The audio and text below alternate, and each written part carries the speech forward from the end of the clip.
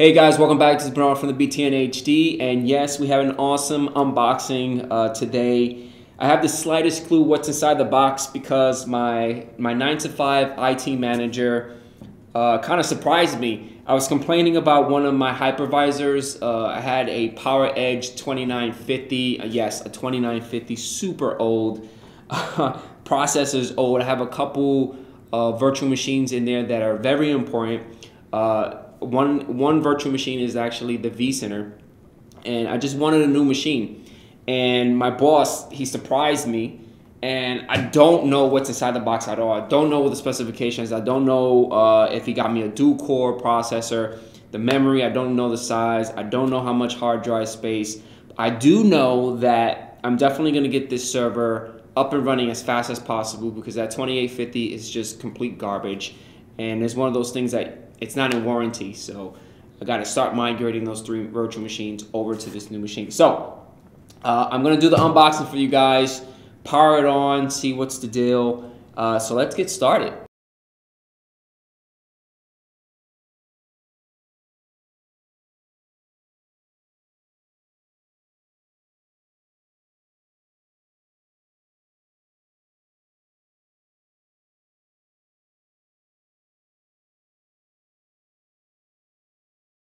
All right, so what comes inside the box? Oh, I'm super excited. He got me the Dell EMC PowerEdge R540. This is so awesome. Looks like 3 hard drives, bay 0, 1, and 3. Kind of disappointed because my IT manager knows me already. I like to have all the bays filled up. I don't know what type of hard drives they are. Might be SATA. Don't know the size, but it looks like it's a 480 SATA. I'm gonna leave those alone for now. Inside the box, you get the RHEL kit. Extremely important. Not all servers provide the RHEL kit. They do, but it doesn't come packaged. You might have to purchase it separately. I know with Dell's, when you're checking off what you need, like the type of processor, the memory, hard drive, the RAID controller, all that other stuff, this is an additional cost. So I'm happy that we have this. Put this to the side. And inside the RHEL kit box, we have Velcro, cable management. It's always a good thing. You have your rack installation instructions. Cool. Put that to the side. We have our nice little Dell EMC grill. And you have your key. For those individuals that are server admins, do you lock your servers? I would like to know at the bottom of the comment section. Let me know, do you not, or do you actually use this? I like using it, and I like locking them for some reason. Even though your LAN room is locked anyway with a card key, or you have like a digital pin or fingerprint scanner, or whatever you're using to lock up your LAN room. But to me, I like using them. Automatically, I see 2 power cables. That tells me that we have 2 power supplies. It's always a good thing when you're purchasing servers is to get 2 power supplies. It's all about redundancy. If a power supply goes down, the second one is going to keep the server up and running until you are able to shut down the server safely and then do whatever you need to do. Or if it's one of those production servers like a database, like a SQL database or IIS server, it could continue running with 1 power supply, but don't be cheap. Replace the power supply that went bad so you can have 2 of them. You never know. If one goes bad, the one that's keeping your server up and running, there's a 50-50 chance that it could corrupt or go bad, and then you're just completely, down. We have 2 heavy gauge power cables. Definitely gonna put that to the side. We have our Dell EMC PowerEdge R540 getting started guide. We have setting up your Dell EMC PowerEdge server using the Dell EMC Lifecycle Controller, Enterprise Dell warranty product and all that good stuff.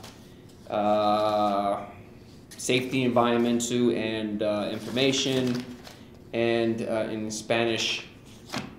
I think that's like the Dell warranty stuff in Spanish. And then we have the beautiful R540. Man, this is awesome. This is beautiful. So in the back, we have two 750 watt power supplies. Nice rectangle. The 80 plus platinum power supplies. Cool. Oh man, input is 100 to 240 watts, which is 50 to 60 hertz. And then you have a 12.2 volt and for output. Man, this is awesome. Awesome. Slap this guy back in there. Beautiful. It looks like we have 4 NICs at the back. We have he got me the iDrake. It has an iDrake port. That's awesome. We have a VGA. It looks like we have 2 3.1 USB ports in the back. We have 2 gigabit Ethernets. So in total, we have 6 gigabit Ethernet ports. It looks like we have a gigabit. It looks like we have a network card, and then we have 2 additional Ethernet ports that I integrated to the motherboard. So a total of 6 in total. Awesome. All right. So in the front, looks like this is your VGA. We have additional either 3.1 or 2.1. I'm not too sure. This looks like this is the management port here. Cool. Let me take the sticker out of there. Get out of here. We don't want you. Get out. We don't want this guy either. Don't you love that? Love that sound. This looks like an information button.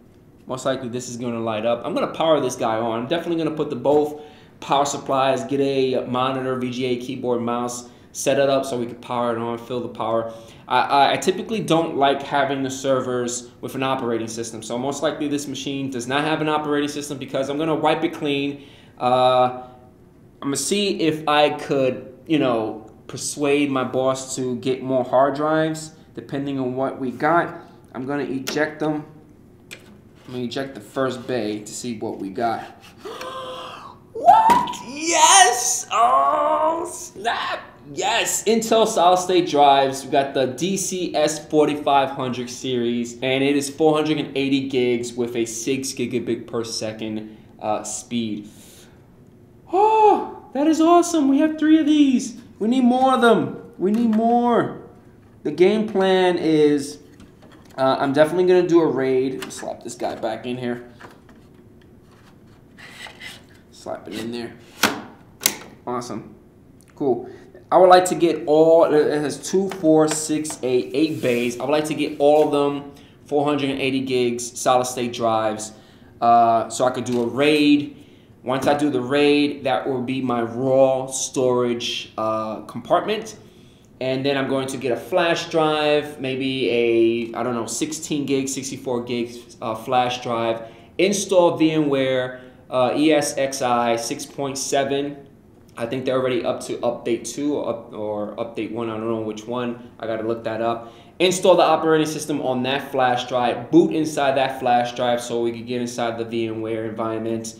Use this guy as our storage and start building our virtual machines. I'm not going to build any virtual machines. My game plan is to migrate the 3 virtual machines that I have on this crappy PowerEdge 2950. I don't want to say it's crappy because it's been up and running and it's been performing pretty well. I just want to migrate those 3 virtual machines to a better warranted server. So I'm excited about this.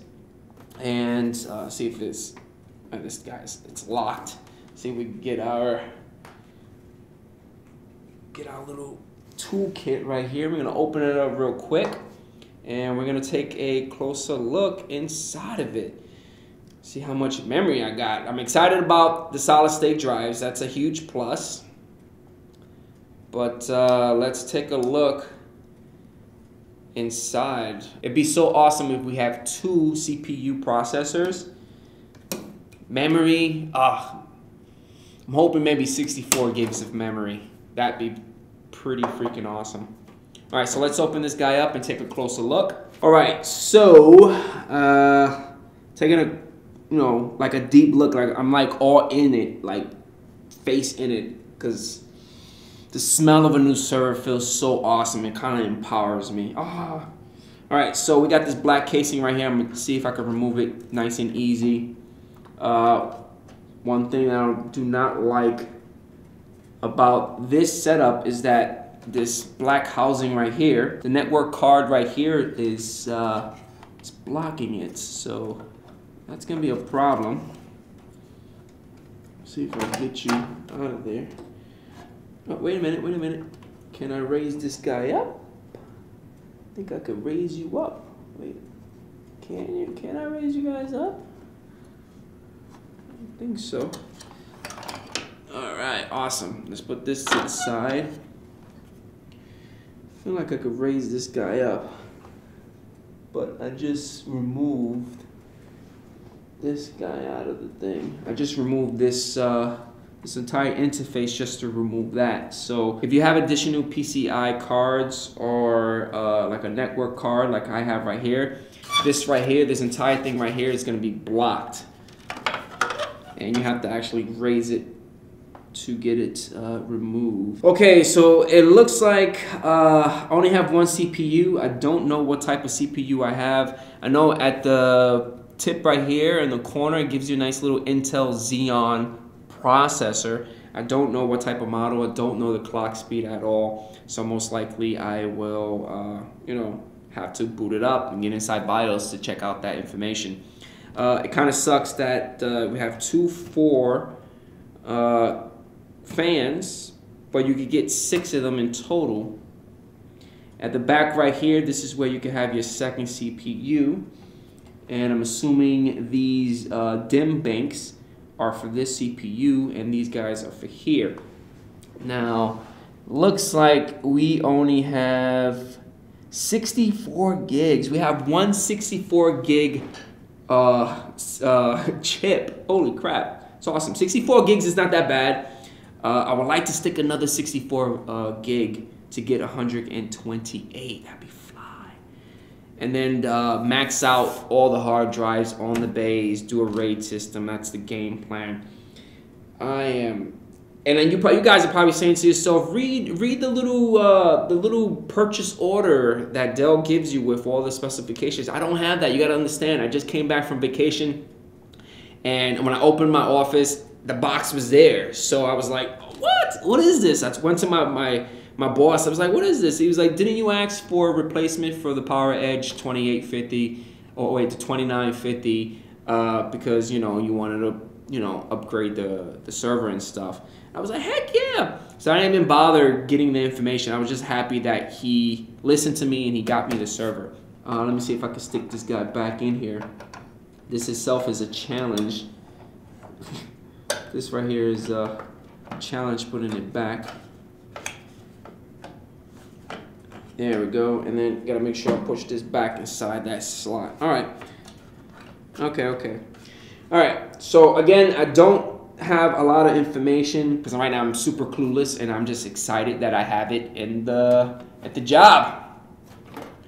And I'm excited to like present it to you guys. Even though I can't do a follow-up because I need to get this machine up and running.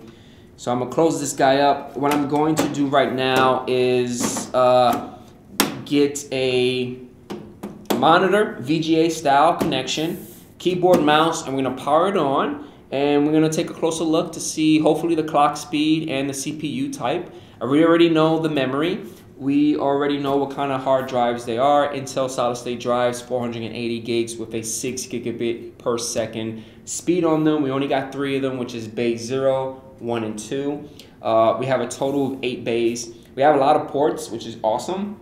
It's pretty cool that we have 6 gigabit Ethernet ports. 4 of them is an actual NIC card, and we have 2 that are integrated to the motherboard. Cool. All right, I'm excited. So let's go get the stuff and hook it up. All right, so hooked it up with a VGA. I think this is a 20-inch Dell monitor, keyboard, mouse, nothing special, right? Just hooking it up. The VGA, the connection for the VGA, I used the front rather than the back part. Power button is located right here on top of this USB. So we're gonna power this guy on. Now, one of the cool things I love about servers is when you plug in the power, it kind of like, you know how you start a car and then you give it gas, it goes, I wish I recorded that feeling because it sounds so awesome and powerful, right? I'm nerding out right now. Whatever. So we're gonna power this guy on, press that power button, and just hear that power. What? Sweet. So initializing, configuring the memory. Look at that, PowerEdge R540. BIOS version is 1.5.4. I definitely need to upgrade the BIOS to the latest one. I need to go into the Dell site to see if that's the latest one. If not, upgrade the BIOS before I start installing VMware onto this machine. So right now it's configuring the memory. First time booting a server, it takes a while because it needs to do the BIOS setup, you know. It needs to check the input, output to make sure everything is working correctly. If not, you're gonna receive a nasty little error and then you have to try to fix it. So right now it's stuck on configuring the memory. I'm feeling the power, awesome. All 3 hard drives are lit up. I do like that little lifeline kind of thing. Like right here is like a lifeline. It's green. Oh, that's scary. Imagine it red. Oh, worst color ever when you're dealing with a server. Red or even like amber, orange. Woo, freaks me out. So it's initializing the serial ATA devices, which are the hard drives. Let's go to F10. Let's press F10 to go inside the lifecycle controller. All right, it's Intel. Here we go. Bingo. All right, so the CPU is an Intel Xeon Gold 5118 CPU with a clock speed of 2.30 gigahertz. Oh yeah, I'm loving that. That's awesome. It's gonna reboot. It's gonna be really loud when I do the reboot. So we're just gonna let it reboot. Cause I gotta shut it down. There's no operating system on this machine at all, and you know I gotta wipe it clean. Definitely gotta get more hard drives so I can build a nice little RAID and get VMware installed into this machine. All right, so that's it, guys, for my unboxing of a huge surprise of a Dell EMC Dell PowerEdge R540. It has a beautiful Intel Xeon Gold 5118, right, with a clock speed of 230 gigahertz. Oh crap, I remember that. Awesome. 64 gigs is not that bad. I would love to have seen 128. A lot of hard drives, maybe 2 terabyte hard drives or more, but hey, I'm not complaining. I'm super happy that my IT manager was able to get this machine for a replacement that I've been wanting for the longest. Right now, you gotta understand, guys, I have a PowerEdge 2950, that's what I've been saying throughout the video, right? I keep on forgetting. Yeah, PowerEdge 2950 is really old. I mean, it is old. And it's been surviving, and I have to give it to that machine. She's beautiful, she's awesome, she's powerful, but she needs an upgrade, right? So again, if you guys are using an R540 in your lab or at your 9-to-5 job, leave comments right below. How do you got it set up? Do you have Microsoft on it? Is it a Linux box? Is it a VMware machine? What kind of RAID system do you have? Are you utilizing all the ports in the back? Hey, leave it at the bottom. Don't forget about hitting that like button. And I'll catch you guys on the next one. Peace out.